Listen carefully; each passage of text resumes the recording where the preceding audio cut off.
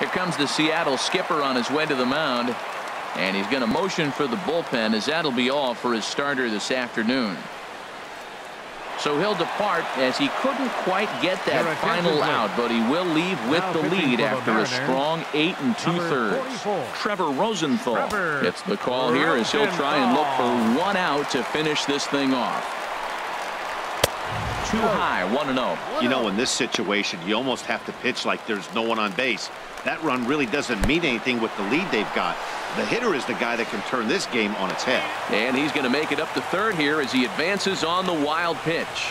Well, some would say no harm done with that wild pitch, right? But I disagree. The runner's now 90 feet away from scoring. An infield single, a booted ball, and he crosses the plate.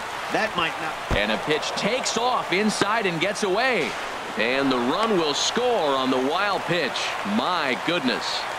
Man, this guy's going to get a nickname with the word wild in it if he keeps this up. That's his second wild pitch of the game, and this one cost him a run. Not sure if he got a cleat stuck out there or what, but this one wasn't anywhere near the zone. Oh, and he lets him off the hook there, as this isn't even close for ball 4. Now batting, the first baseman, Adonis Garcia.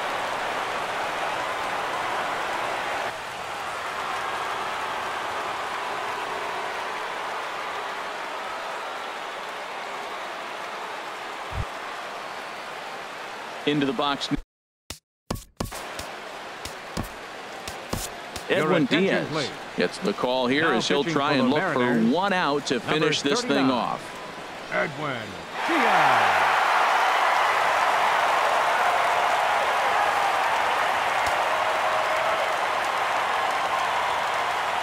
First pitch of the at-bat on its way. Takes a knee-high fastball. A runner on first with 2 away. Now his swing, and he pops him up, and this should do it. Turner into shallow center, makes the catch, and that's the ball game. Well, I never thought they'd reach this milestone, but here we are, 26 wins in a row, tying the major league record set by the New York Giants way back in 1916. One of the great all-time runs in any sport, and we're here watching it.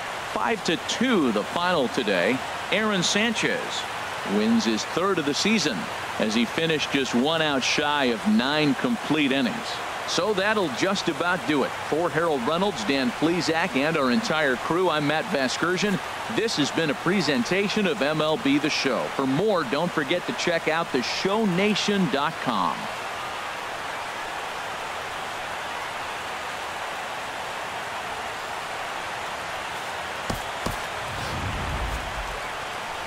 Our final line score this afternoon. First, for the victorious Seattle Mariners, 5 runs, 8 hits, no errors. They left 2 men on base. For the Astros, 2 runs, 6 hits, no errors. They left 5 men on base. The winning pitcher is Aaron Sanchez. His record is now 3-0.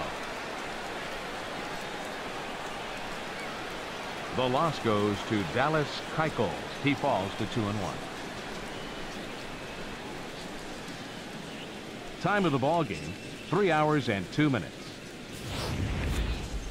A reminder that extra post-game trains will be available at the King Street Station, located just north of Safeco Field. Metro Transit buses are also available at stations on First Avenue, Royal Brom Way, and Edgar Martinez Drive.